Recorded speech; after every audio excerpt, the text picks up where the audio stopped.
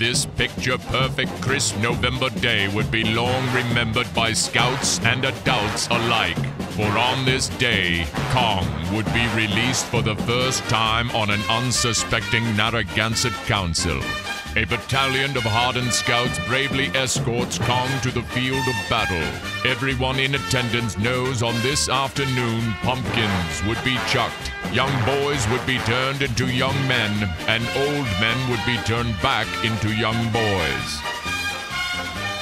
Steel, wood, and gravity make this trebuchet work, but its power comes from the hearts and hopes of both boys and men alike who have given and sacrificed so much to make this day possible.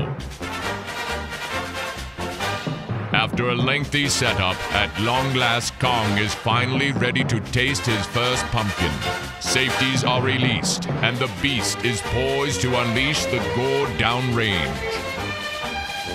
A direct hit, which smashes the box, and a defining roar erupts from the scouts and a monkey who all braved the elements and were in attendance. Finally, the team sets up for one last epic shot.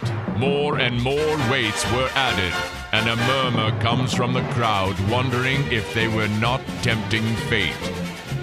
The beast fires a shot downrange, which sets the mark for the longest throw of the day. Once again, the scouts and adults are overcome with joy. But alas, this victory was to be a Pyrrhic one, as the once mighty Kong suffers a death blow. The very weights that send the pumpkin to its record-setting mark are the same weights that cause the arm of the trebuchet to snap.